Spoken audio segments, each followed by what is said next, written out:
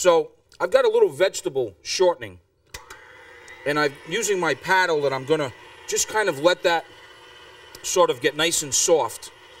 And then I've got some brown sugar and I've got some eggs. The eggs obviously will be for creaming that once I add the sugar into the shortening, or if I had butter, it would be the same thing.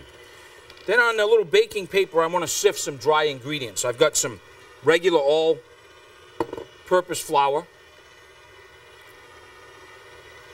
I've got some baking powder, which is going to kind of make it poofy a little bit. A little baking soda. Baking soda is generally used for retarding it a little bit more.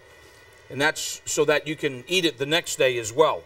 It's generally when baking soda is used in there. I'm going to add some cinnamon in here. Love that cinnamon stuff. Then I have a little ginger. Unlike Mary Ann, this is just ginger.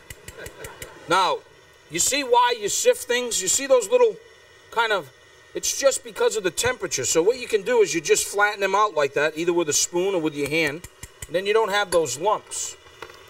Then I have a little bit of salt as well that I'm going to put in there. Very simple. One ingredient left. And got some nutmeg. Try to use fresh nutmeg if you can. You'll get the maximum flavor. You know, they come with this little gadget like this. You know, it's like its own little house. And then you can take it out of the house like that, you know. And then you just kind of, it's a big, big difference when you use fresh grated nutmeg like this. And you don't need a lot of it. Then you can put it back in the house and forget about it. All right. Now that this is soft, I'm going to add the brown sugar in here now. Then we're going to bring that together. You want to preheat your oven about 350 degrees. Okay?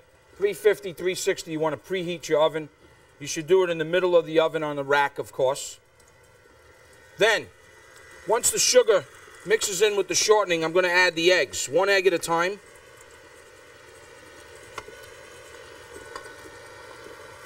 Pretty simple, huh? Wow, rocket science. Then I've got a 1-pound pan that I just lightly buttered, or you could use shortening. I like to use butter, not too heavy. Now we're ready to put the cake batter together. We've got that working. Now here's what we're going to do. I'm going to turn the machine off because I like these guys over here. And then use my baking paper like this. Kind of just bring this over to the mixing bowl. Nice and neat.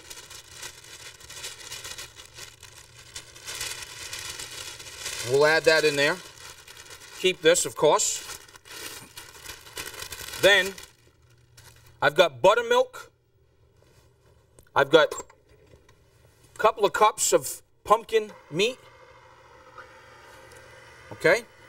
So now what we're going to do, we'll mix those ingredients in. Start working them in there. Turn the machine off. Now what we're going to do is this. We're going to add our pumpkin meat.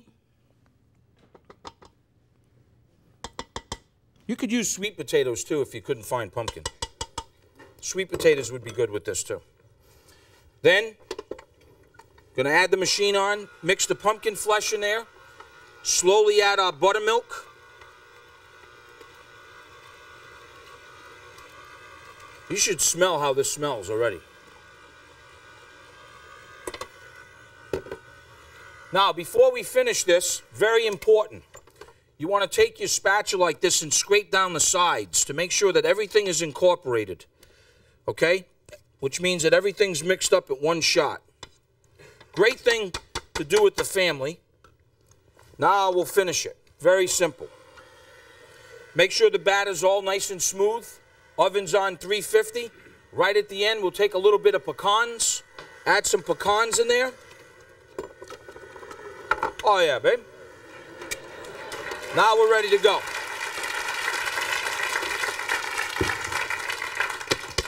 Now we're ready to do business here. Now, we'll take our filling like this, put it inside of our greased or buttered loaf pan. is going to bake for about 55 minutes to an hour. Okay? Don't be sticking any like toothpicks in it. Yeah, what did it do to you? Okay? Now, put it right inside, middle of the oven, 350, 55 minutes to an hour. And take a knife and just go along the side, gingerly, okay? Then what you want to do after it cools, you want to be able to take it out of this loaf pan like such. And then, as I said, as it cools, use a serrated knife. What I like to do is kind of just cut with the serrated knife a little bit of the end piece off. Okay? Because the end piece during the baking like that, it gets a little, which I love. You can see all the pecans in there as well. But you want to talk about kicking it up for the kids? Watch this. Generally what I do is I take about a piece about, an inch or so. You see that? And you can keep it whole if you want, or you can cut it in half. You see that?